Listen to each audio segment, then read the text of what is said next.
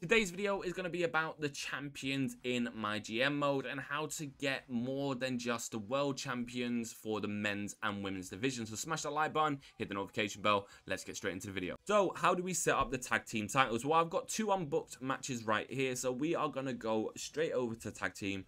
We are going to then choose Ronda Rousey, and we are then going to choose Dolin as one team. So we've got a heel team representing here. Then we are going to go to Bianca Belair, and then we are going to go to Dana Brooke. You can see these two right here pair perfectly with Ronda Rousey. And because Dolin is a heel and she is a specialist, this should be a very, very good show. Once you guys have got your contestants, go down to title match and it should say off, and you can scroll over and press tag. Now this is a women's tag team title match, and this should help massively when it comes to your ratings. You can do the same when it comes to the men's division, so let's choose Randy Orton right here and Matt Riddle. So I've got a fighter and a specialist, both fan favorites. And then what we could do is make sure that we have got two heel specialists against each other.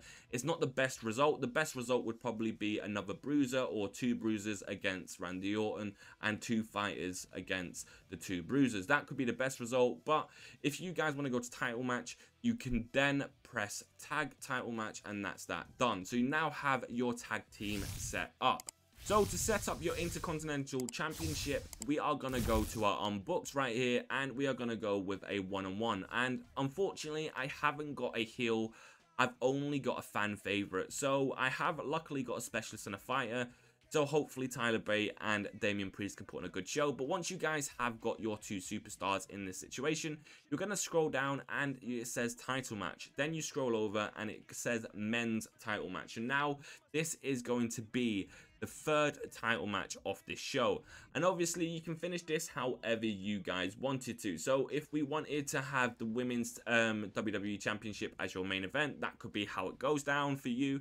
Whatever you guys wanted to do, just make sure that you just realize that the WWE Tag Team Championships doesn't have to be a be-all or end-all, same as the United States Championship or the Intercontinental Championship, whatever it is. If you guys just wanted to make sure that Damian Priest wins and he gets that popularity boost, you can do that. Same with this. If I wanted to make sure Ronda Rousey wins and she gets that extra popularity boost, I definitely can do that. So I highly suggest that you guys do this very early on to give yourself that popularity boost for your roster as much as you can. And if you are in a situation such as I am here, where I've only got two fan favorites, you can just make sure that you do a role change to get the perfect pairing. And promo skills unfortunately doesn't improve throughout the game, but that is something you guys have to consider when you are trying to pick up each wrestler. They all have different promo skill ratings, and this can change massively. So make sure you look at that before you guys picking up each wrestler. And that is pretty much it. Once you guys have got yourself set up like this, you're in a good situation. Popularity should definitely increase throughout the game, and this is going to help you so much at the start of any season. So be sure to smash that like button, hit the notification bell. Thank you all so much for watching. I'll see you in the next one. Peace.